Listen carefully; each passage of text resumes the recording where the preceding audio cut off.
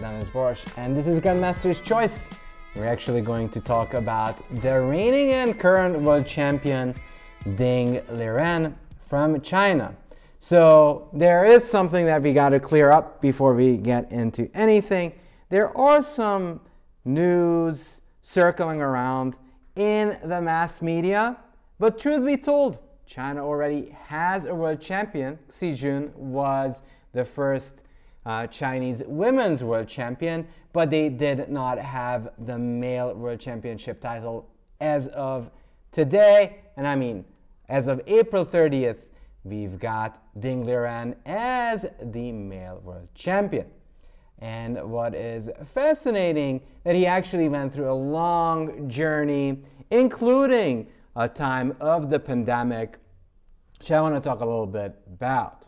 So this lecture is going to showcase Ding Liren's style, which is somewhat mysterious, and you could actually see that in the reactions once he won the world championships.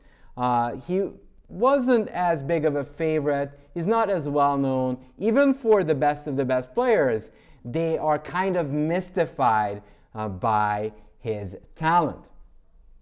Now, Ding Liren is a little bit on the artist side, so more interested in the arts, plus of course chess, but that's nothing unusual if you are a top grandmaster. So what is fascinating is that through the pandemic's times, he played a very infamous candidates, which actually got cut in two parts, where they had to play half of the event, the pandemic happened, and then they had to restart at another time. Now, interestingly enough, at the first half, he had an atrocious event, but at the second half, he had a magnificent candidates tournament.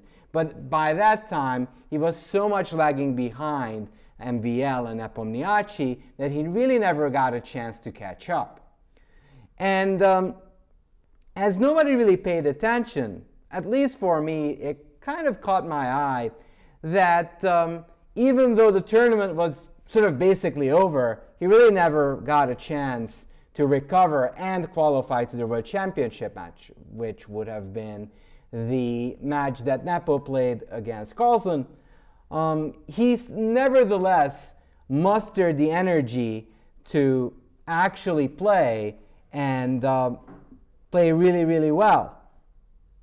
So Ding actually is very well known, for me at least, for his fighting spirit. He's not as especially dazzling as of recent, but he used to be a very, very aggressive King's Indian player, but that was before he became a super grandmaster. So that sort of is shrouded in mystery. Now, before we get into it, I wanted to have a couple of words about his love for arts and poetry. So he actually mentioned in one of his recent interviews that when he was down and was struggling in this World Championship match, he turned to the poetry of Albert Camus and read the lines, well, the lines of, "If nothing ever works for me, may as well try to fight as hard to survive the storm," and etc., etc., trying to weather the storm and not actually just get depressed just because of the situation is being grim and not necessarily what he wanted it to be. But enough of that, let's get into some games. Let's start with this game between Ding Liren and Alexander Grischuk. Now, Grischuk is a very well-known player. He's been in the candidates just like Peter Swidler. They've been in the candidates and have been there consistently. So c4, e5, g3. And, well, if you've seen the World Championship match, it's no surprise. Ding actually opened with e4. Well, e4 he didn't do, but he did go knight f3, d4, and c4. So actually did play a lot of variety. c4, e5, g3. This one is actually trying to avoid Very popular lines, and in general, the idea of bishop b4, which is trying to ruin the structure for white. In fact, this has been very topical even in the 80s when Karpov and Kasparov was battling these positions with e4. Oftentimes they would go knight d4 or sometimes knight e1, and this was actually a game between Kasparov and Karpov. So avoiding all these ideas, avoiding this bishop b4 pin, or semi-pin rather, Ding goes for g3.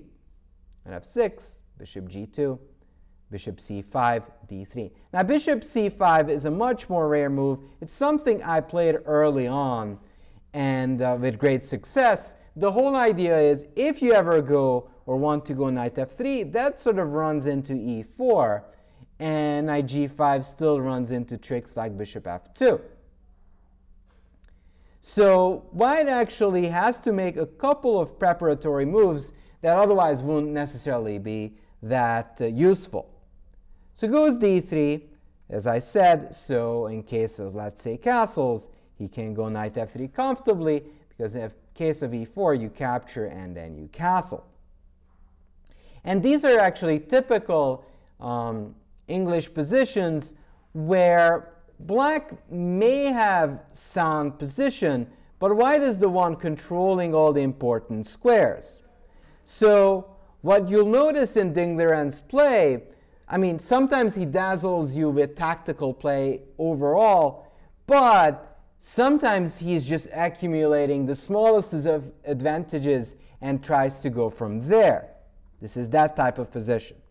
So d5 takes, knight c3, knight b6, somewhat unusual. Most people were going knight f6, and this, I believe, was the original idea of Alexander Grischuk. But a couple of words about Grischuk. So yes, I talked about the fact that he's been in the candidates, but he was also pretty close to winning the knockout world championships. So we're used to the era where you play matches for the world championship title, but there was a FIDE segment where you had knockout world championships.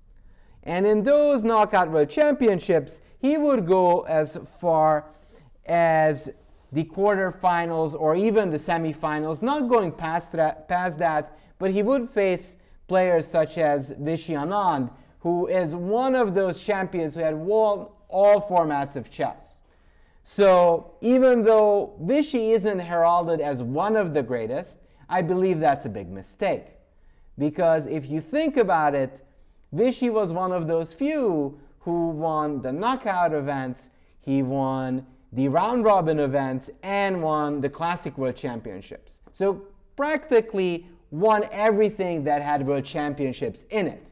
Compare that to others, not many actually won the knockout events, which actually is somewhat harder and much more roulette-like than the World Championship matches. Because you play one person over and over again, and either that person fits your style or it doesn't. Anyways, Grischuk really is known for creative play. He really loves playing something that's offbeat and something that is sort of his own brainchild. Here again, he comes up with the creative move of knight b6. And f3, knight c6, castles, castles, a3, and a5. Okay, so this position is somewhat different from the usual ones because the bishop is not on e7 but on c5. So if you're kind of new to the way I give my lectures, I always give opportunities either for questions, I'm always open for those, but also for you to try to guess the move or try to, probe the positions that these really, really strong grandmasters are playing. So this is one of those moments where I do want to ask all of you watching here live and watching through the internet, what way would you play in this position? Now, a little bit of a guidance for your journey is that you still have this rook and bishop locked in, not doing too much. So trying to get them out might be an idea. So any ideas and thoughts about this position or the way you'd play as white? So what actually makes like a little bit of an anecdote here while all of you are thinking of the position. I do know a very strong super grandmaster. He's in his 20s and a budding player. One of the ways he actually became so strong that he tried to guess all these top players' moves, basically guessing the moves. And that way he kind of found an affinity of how the top players and top guys play chess. And talking about Ding, what was actually kind of heartwarming and fascinating that Xi Jun, the women's world champion of China, actually showed up to support Ding Liren in the very last rounds, which is kind of a support that you don't always see in these matches. So bishop e3 is an interesting idea. The only downside of going bishop to e3 is that you are voluntarily ruining your own structure. Not that bishop e3 is necessarily bad, but why create a weakness when you don't have to?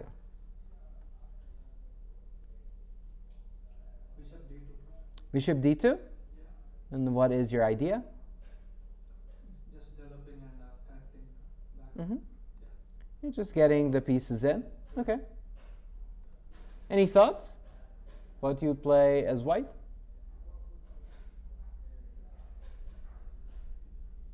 If not, that's okay. If you want to put your bishop on e3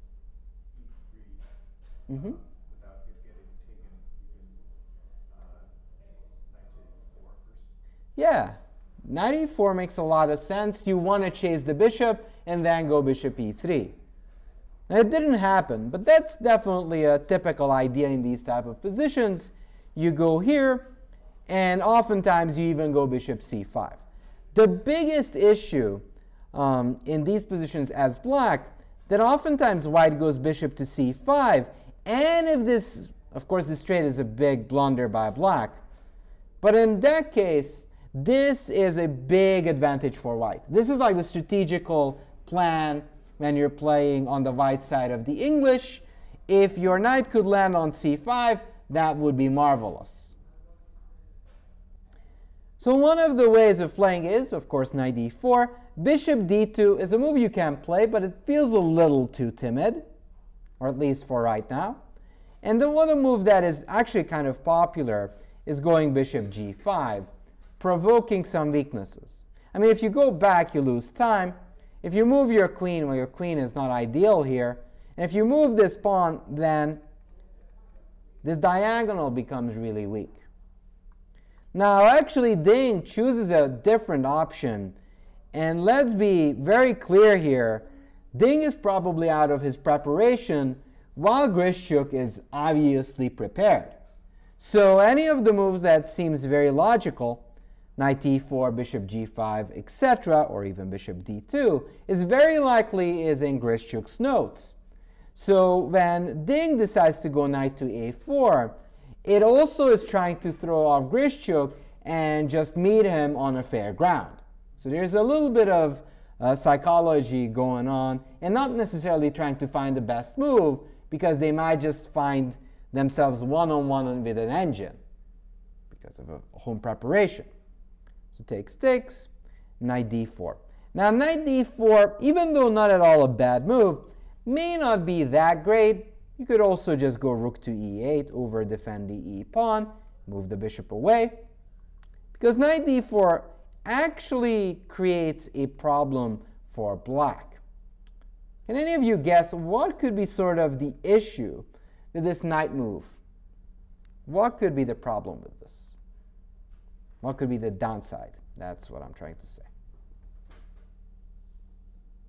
And you shouldn't really be thinking that there's something horribly wrong with it. Obviously, it's a legitimate move in the position, but it does sort of loosen black's grip. But what way, you guys think?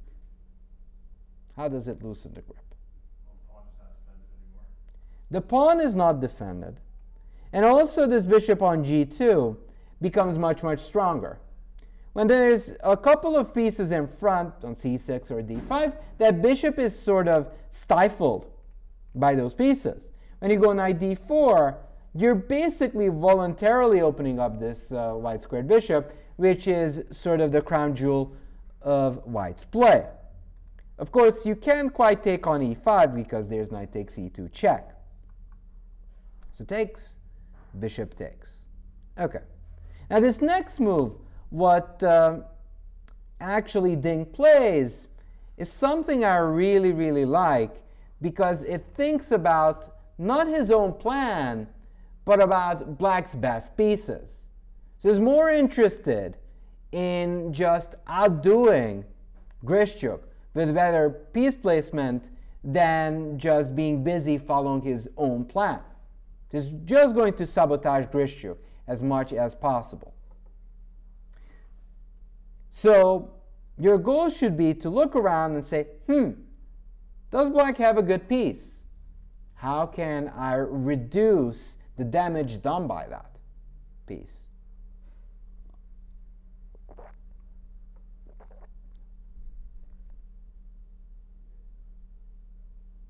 Now obviously those rooks don't do too much. You're not too scared of those. We're mostly scared of this bishop on d4, right?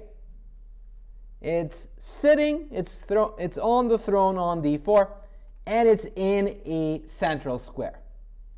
So here, he goes bishop d2, but now he goes e3, as planned. And the whole idea is to kick out the bishop. Now if you take here, it would get trapped, because there's no way out. If you go here, I just capture you. And there's no way back, of course. And even if you take here, I can take on b2, and I defend my bishop over there. So all white is doing is restricting this bishop. Bishop b6. So black was hoping to have all these trades and say, well, my position is no longer bad. And probably with every trade, he actually exposed more weaknesses. The weakness on a5 and the weakness on e5. So both of those pawns are actually a little bit on the loose end. So he goes bishop c3. And he could try to take on d3. But Grischuk is sort of conservative and says, well, I don't think I'm much worse. Why would I take this pawn? But he definitely could have taken the pawn, and then the position is more or less dynamically equal. But he goes rook e8, and that isn't necessarily that great. Okay, so a next strategical problem we have is deciding which rook goes where. And that is what I want to see and figure out. Where should we put our rooks? So oftentimes we look at games which are very tactical, and hopefully we'll have the time and chance to do so. But this one is more of a strategic game. And here what really matters is your piece positioning. If you find the right squares, you may actually get a chance to pressure your opponent. You misplace them, you're going to be under pressure.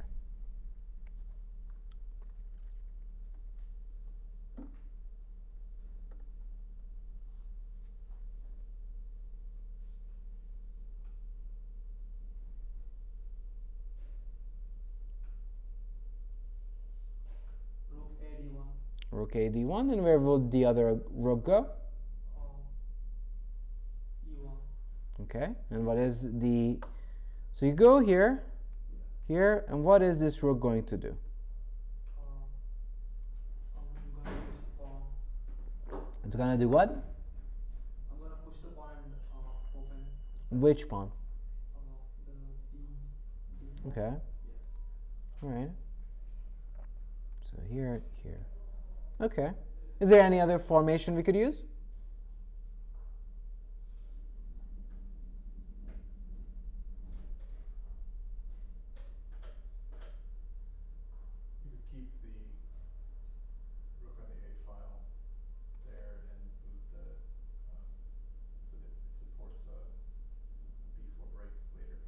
Okay. Instead move the file to Mm-hmm. D1. Mm-hmm. You know, playing for so you have two possible breaks. So playing for all these breaks. Very good. So the issue with this one in here, you sort of have to anticipate of the consequences of your pawn breaks. Whenever you go rook a d1, rook f e1 d4, and let's say you trade, well, first off, you will get kind of a bad pawn, but if you don't, like let's say you go here, you're just making a couple of moves. If you take this way, this pawn is weak. You actually manage to get an open file for a rook, but at too much of a cost. The pawn is isolated. You take this way, which would make much more sense, right? Because you keep it intact and you got the formation still. But then what is this rook on e1 doing, right? We don't quite know what it's doing there. So really, you bring your rooks where they are going to be useful later on. So you'd rather bring this rook and go d4 because you sort of anticipate the opening of the d file, right? So in that sense, even keeping your rook here is better. So if the a file ever opens up, your rook is going to be useful. The only issue right now is anytime we go queen c2, because if we go b4, there's always this capture, and we can't really capture back with the pawn, which we wish to, because of the rook. But anytime you'd move the queen, I can push my pawn. So I will basically stop you from ever playing b2 to b4. But anyways, let's continue. So rook d1, bishop d7, rook c1. He's sort of realizing he's not going to be able to go b4 because of all these ideas from back. So rook c1, h6. Okay, so we managed to find good spots for our rooks. But the question is if there's anything left that we could sort of strengthen in our position before we go for a break. Now also be careful, d4 still isn't that great because of some tricks. So you don't want to fall for that just yet, or at all, to be honest. Queen could be better positioned. Okay, the queen could get a better position. So what would you consider? Where would you post it? If you could. C2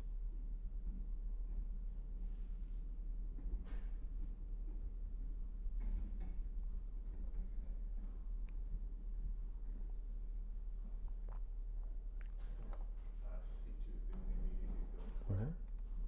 everything else runs into bishop e6. Okay, so the best way of thinking of chess is you sort of look at a group of ideas, or a candidate's moves, if that's familiar. You could think of queen c2, but I wouldn't really stop here. I'd say, okay, that's one way of improving the position. But is there any other different ways of improving, which is not necessarily a queen move? So sometimes you can actually copycat your opponent. They are actually giving away ideas. Every move, I mean, as long as you reach a high enough level, they have a purpose. So black actually purposefully pushed this pawn. I'm going to do the same, right? And the whole point would be, in that case, is that no back rank ideas anymore. And also I'm sort of restricting your bishop. Now the question becomes, are you going to go here or are you going to move the queen here? Or maybe you're thinking of a third option. Because it's also about comparing these two. You know, just like buying an apple. You check them. You check them which one's better quality. Same thing here.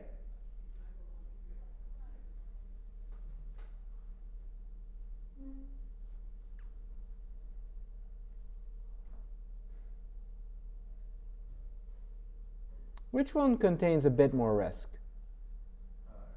Queen C2 first, lets them harass the rook. Mm-hmm. Play H3 first, and then it would be. Mm-hmm. Yeah, and if here, then they can go A4, right? That is one of the issues. He goes H3. And these are the sort of moves that just go completely unnoticed for someone who's unaware of how strategic chess works. They're building.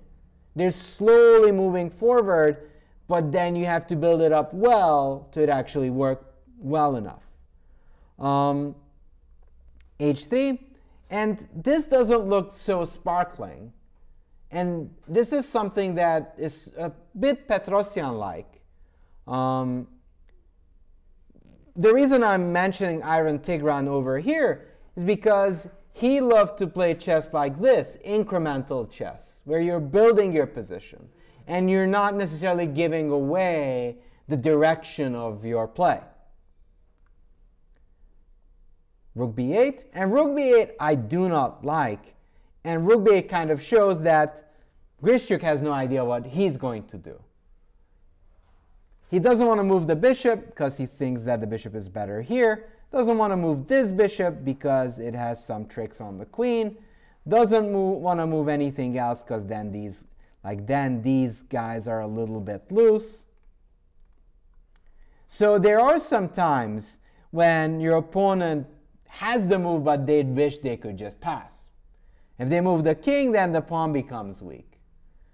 So even though white is by no means winning or anything like that, it's black who's sort of struggling for choice. And rook b8 doesn't really strike me like a great move. For the reason it only defends the pawn, but I mean, you do move away from the a pawn. Okay, so do we still remember our original goal as white? Chat and everyone here live watching. What was our original plan in this position?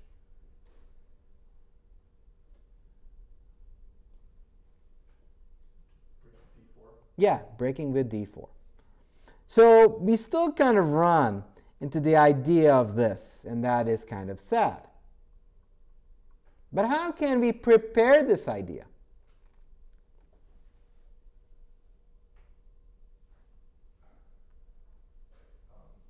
Now the rook is no longer on the A file, the B4 break.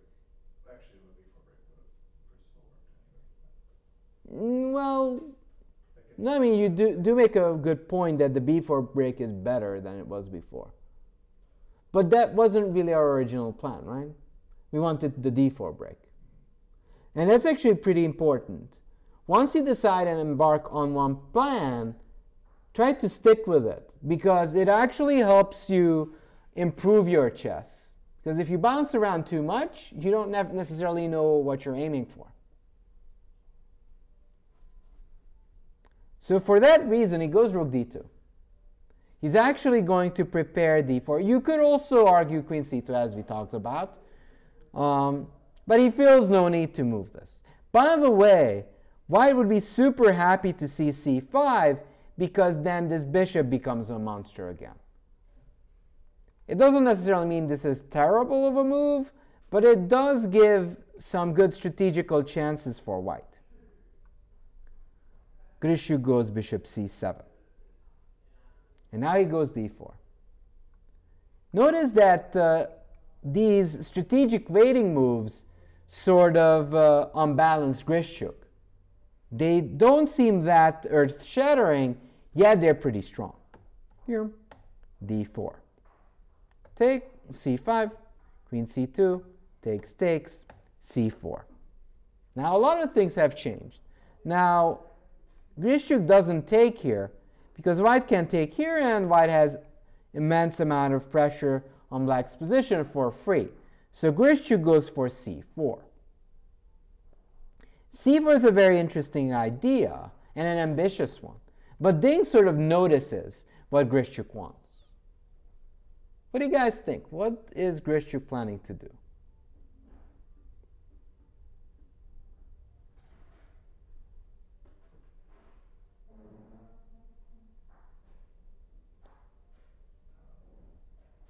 Lock down the queen side with A4 and possibly B5. Yeah, they want to roll with B5, B4. Actually, so not really A4. They're trying to play for their majority. So they go for B5. That's the idea. And once you realize what the opponent wants, of course you want to do the opposite, or at least sabotage it.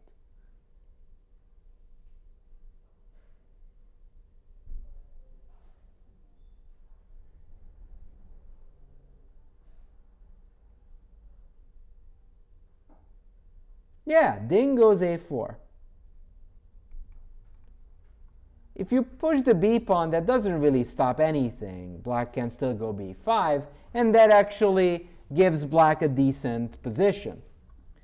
A4 is very nice, because if you go B5, I'm capturing, and your structure is in shambles. And I can just push the pawn, and it's just the quality of pieces. I've got a magnificent bishop, in fact bishops, and your bishops are subpar. That bishop on b5 is just staring at the pawn on c4, and these pieces aren't that much good. So it goes bishop d6 instead. Now, Ding, realizing that his position has changed a bunch, now he has a d4 pawn. This rook on d2 doesn't really do too much. So he goes rook d d1. And that is somewhat of a shocking move. Why would you go rook d2, put pressure on the d file, then just go back and just turn around? Well, Ding just decides the situation has changed. I need to control the e file. I already have an extra pawn here that I can use later on in the game. So b6, rook e1, rook takes, queen c7, pawn h4, gaining a little bit of space. Now, and this is not really readily known information about chess, but of course you want to get control in the middle, but if you could also expand on the sides, that's how you slowly win the game. h4 is also trying to cramp down black. Rook e8, bishop d5.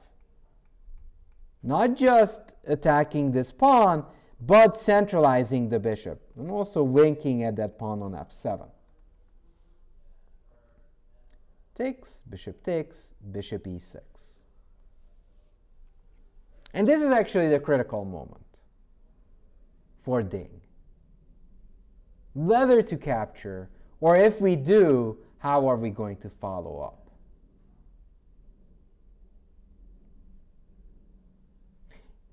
If you just look at this position briefly, you have this feeling that there's not much happening. However, Grischuk's position is slowly actually falling to pieces.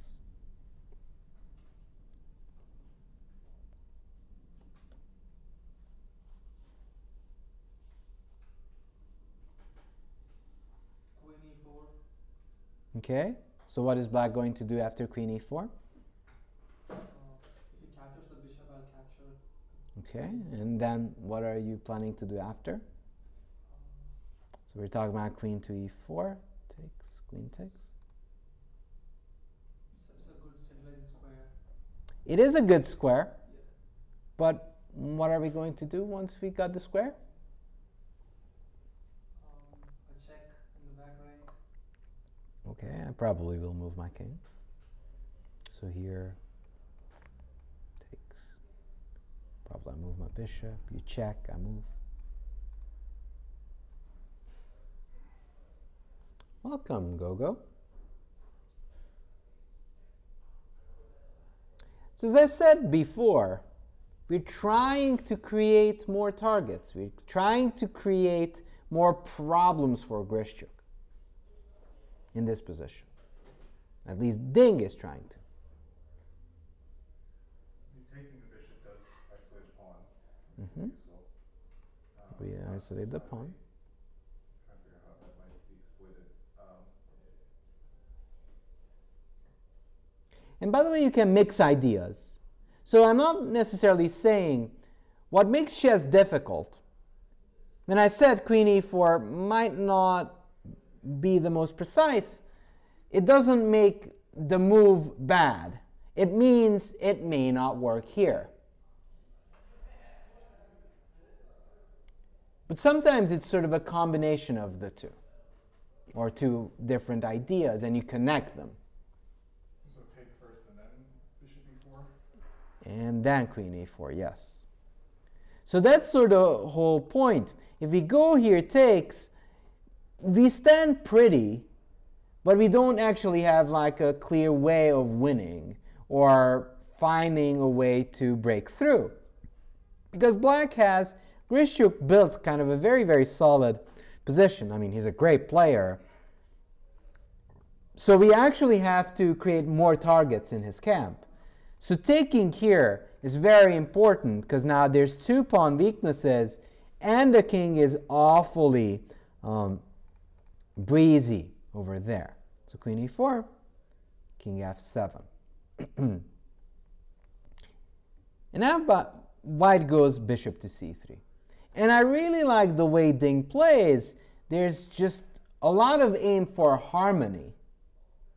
Bishop c3 isn't the most staggering move, but if we come back, in this position, the queen and the bishop aren't really doing that much. We are putting pressure on c4, but they're sort of lingering on the board. And in a couple of moves, both of these pieces are improved to the max. So a position which didn't seem as promising is almost near decisive, and in fact Grischuk is collapsing soon. d5.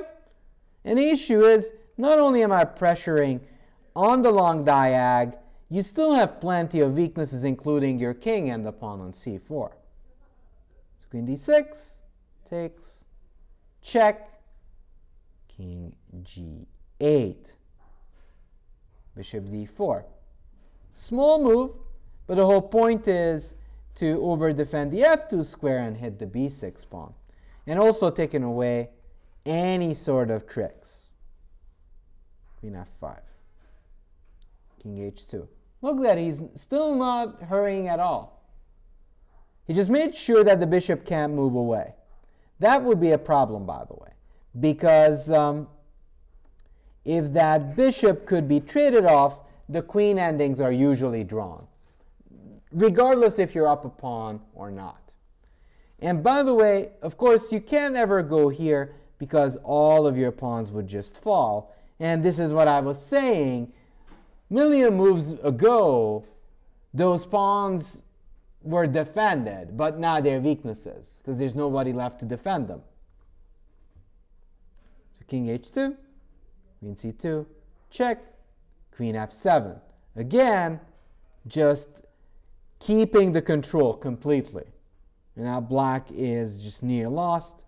Queen d3, bishop c3, queen d6. Unfortunately for black, you can't defend both the bishop. I mean, if you move it, it's mate.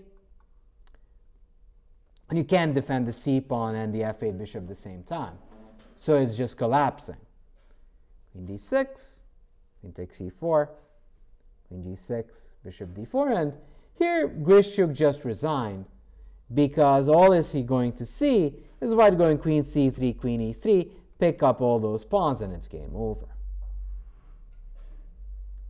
So, what are our first impressions of this game of Ding Liren? How would you describe this stylistically? Very subtle. Very subtle, right? Tactics. There are a couple of tactics, but not really the core, right? It happens sometimes, but it's very strategic. Slow moving, Petrosyan-esque. And I mean, here I refer obviously to Iron Tigran, Tigran Vartanovic, the Armenian world champion. So just this slow, subtle, grinding play, and not. And Grischuk seemingly barely made any mistakes, right?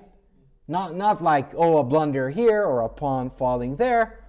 It was just that he got squeezed off the board. Mostly, I would actually fault the fact that he started trading, because it made it easier for white to come closer to those weaknesses on e5 and a5. I believe that was sort of the culprit why Grischuk's position fell. But talking about a game that is amazing is the game between Bai Jinshi and Ding Liren. And this game, what unbeknownst to me, is actually Ding's favorite. So even though you've seen a classical strategic brilliancy in the previous game, you're going to see what was the young and upcoming Ding Liren. So d4, c4. This is a classical Nimzo-Indian, very popular. Castles. So here there's plenty of moves. There's pawn c5. There's pawn d5, which would actually transpose to the Ragozin. But Ding Liren chooses castles. Bishop g5, c5, e3, c takes, and queen takes d4. Now, you may not be familiar with all the details of this position. You may still notice that this queen takes d4 move might be somewhat suspicious, right? If you think about it, what makes this move somewhat subpar? It helps you develop the knight with tempo. But what actually is going to come to light while we figure out this game is that this not just loses time for the queen. It actually does not help white's development. White actually does not spend enough time to put his king into safety. Like, the main line is pawn captures, and eventually white will castle. But here, they ain't gonna let that slide. Here, h6, very, very cunning little move, winning time on the bishop, and also creating a loft for the king. So in general, I am always on the side of playing this move because it's such a multi-purpose one with plenty of ideas. So bishop h4. And the next move here by Ding Liren is very logical, yet still very strong. d5. Your opponent's king is in the middle. You should strike in the center.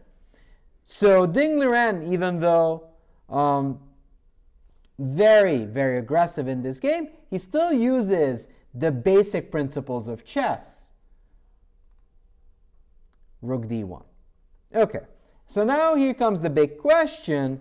How can we inch closer to this king?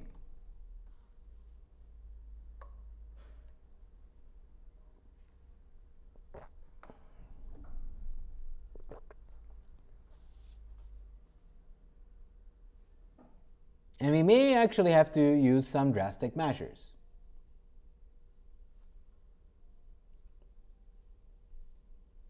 Now, you may notice that we're kind of pinned all around the board, right? Pinned all around. Now, we need to untangle first to be able to be aggressive in this case. Queen a5 makes sense. However, our position is probably going to collapse after a capture and pawn capture. It's not going to work out in our favor.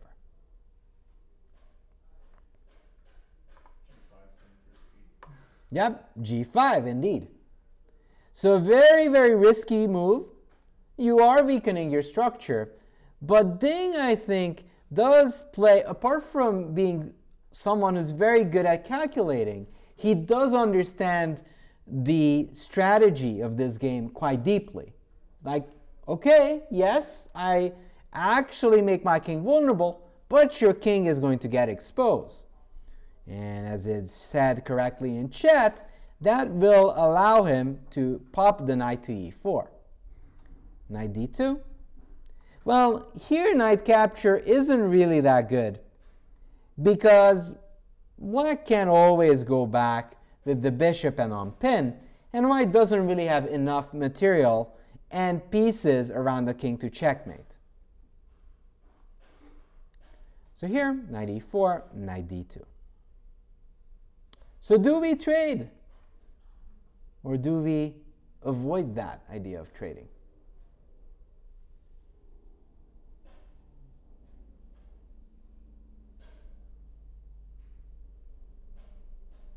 Of course, we don't trade. Because when you're on the attack, anytime you trade, you make life easier for your opponent. You don't want that. If they manage to castle, you are going to be in big, big trouble. Because the king is going to be extremely weak. And if anyone's going to play for a win, it's not going to be black. So goes knight c5, queen c2. d4, opening it all up. Of course, you can't take here, because I go knight d4, and I'm actually opening it all up for me. So Bai Jinshi goes knight f3, banking on the fact that our queen is pinned. So the next sequence of moves by Ding is quite astonishing.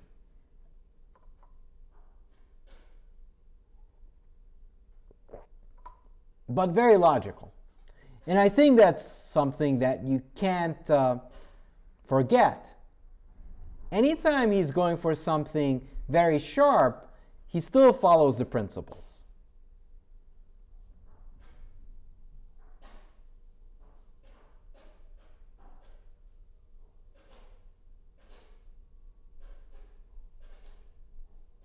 So if you're talking about principles, is there still some pieces for black that are not participating? E5. What? E5. Which piece is not participating? No, knight square bishop. And therefore e5, right? So see how easy it is? You realize some of your pieces don't do too much. Nothing is as logical as going e5 right now, so this bishop can be involved in the game. Knight takes e5. And here comes the shocker. Bam! D takes c3. Gives up the queen.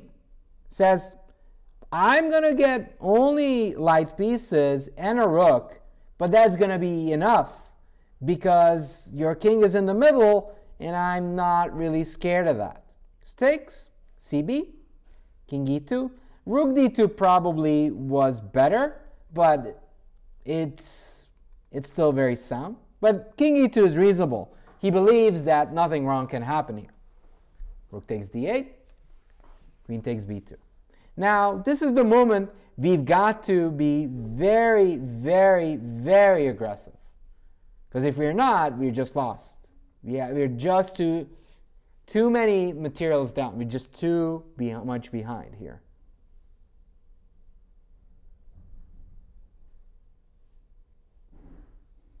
So our goal will be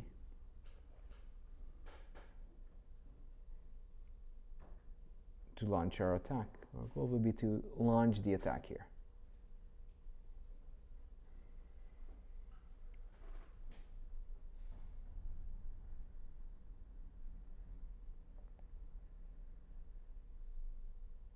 In case of bishop f5, I will capture this knight. You can check me, but I will try to run away. Bishop f5, I take, and I take your bishop. And you run out of pieces very quickly.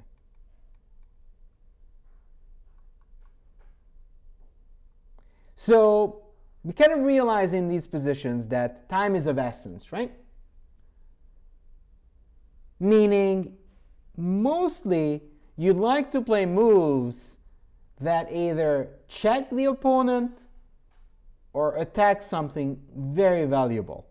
So they don't really have time to react or play something of worth that would help the bishop on f1 and the rook on h1. Knight a4. Yes, just go on here. And what's our destination?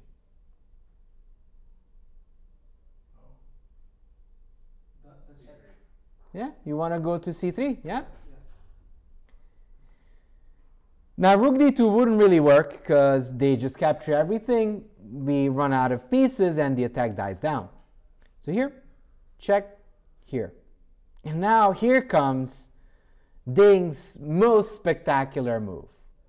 This move is probably among the recent brilliancies of our chess. Now, of course, he isn't as beloved as many other players, but this one definitely deserves the highest of the high praise. And it just shows how creative Ding can get if he's given the opportunity. H5, you are sort of hitting at the right idea. H5, probably I'm going to go H3. What about G5? Or is that G4? G4 I do capture. Oh, yeah, nice. F5. Okay. So your move has to have a goal. And it's not necessarily a bad thing if you're threatening checkmate. Boom. Rook d4. Quite an elegant move. You can't touch this because fork. And you definitely can't touch this because this is mate. So black forcing white to go h3, but now we continue on, we go h5. Well, if you go there, well, that's still mate. Quite beautiful. Bishop h2, g4, king g3. So let's see. How can we chase this king around still? Knight a4. And actually, he doesn't even go there. He goes rook d2 first. So he notices this idea, but he's again using the fact that in this case I have knight e4, and you just lose the queen. Queen b3. Now he goes knight e4. Check, takes, and you know, whenever you're playing a brilliancy, you know that you're creating something for eternity. So your heart is pumping. You're like, oh my goodness, this is going to be epic. But look at Ding's next move, king g7. Cool, calm, and collected. All he wants is to get the rook over. That's all he wants. Nothing else. And it's mate, actually. If it gets there, it's mate. So bishop f4, bishop f5. Just chilling. If you go here, go here. And if it takes, of course, this is just mate. Not much you can do about it. So goes queen takes b7. Rook takes f2. And again, just setting up this simple mate in one. So takes, mate. You got all of your pieces still in the garage, and there's not much you can do there. Bishop g5, rook h8. Setting up this idea. You take, mate. So takes on f7, bishop g6, takes on g4. And this next move by Ding is basically the coup de grace. which is a beautiful move and just wins in style. This is probably the nicest ending move. It's not mate yet, but this next move is the beginning of the end. So black to move and win. Now, of course, you gotta roll with the attack, otherwise you are definitely behind. Bishop f5. I move my king. I will block it with my bishop.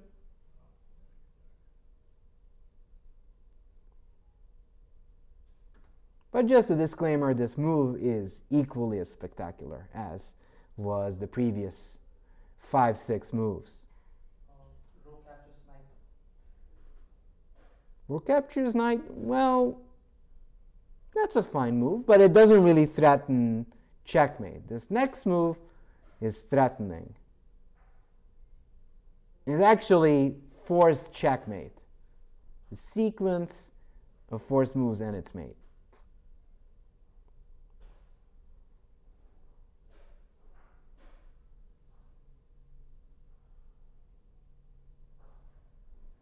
Check. Resigns. Why?